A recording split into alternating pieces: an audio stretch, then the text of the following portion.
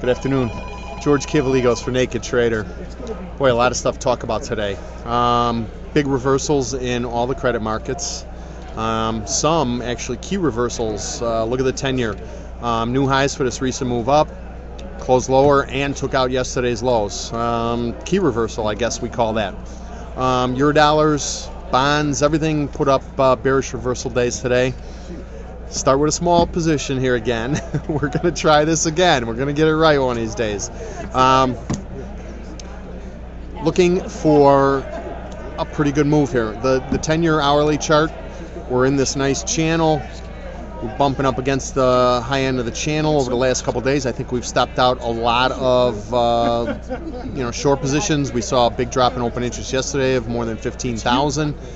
And to see the market sell off right after you see that big drop in open interest tells you that the shorts, at least the weak shorts, are out of the market and the market's vulnerable again here.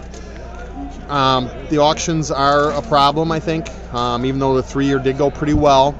We saw a lot of curve trades going through today early in the day. A lot of buyers of the short end, 2 years, 3 years, 4 years, 5 years were being bought heavily last night and this morning, and selling 10s and 30s.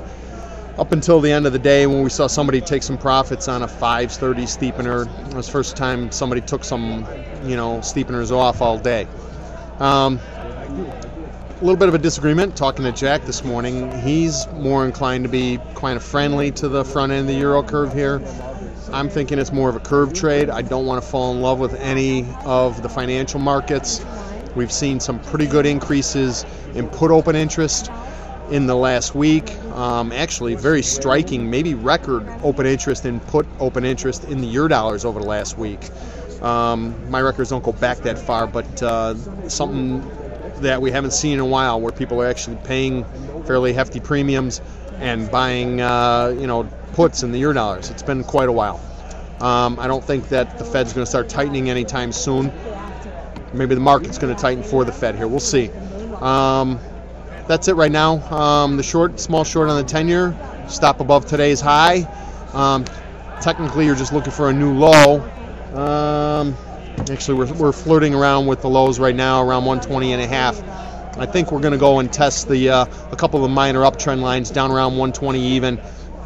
I wouldn't even think about covering shorts until we got down there. We'll see what happens tomorrow with the 10-year auction tomorrow. We also get some bond auctions starting over in Europe. There's been a lot of focus on sovereign debt in Europe. I believe Portugal, which is the big problem child at the moment, has a debt auction this evening, early tomorrow morning, and we'll see how that goes. But supposedly Japan and China have said that they're going to be interested in buying some of these European debt issues. So we've seen a little bit of that concern be alleviated, and I think that helped push the bonds and the bunds and all the other sort of flight to quality type credit markets lower here today.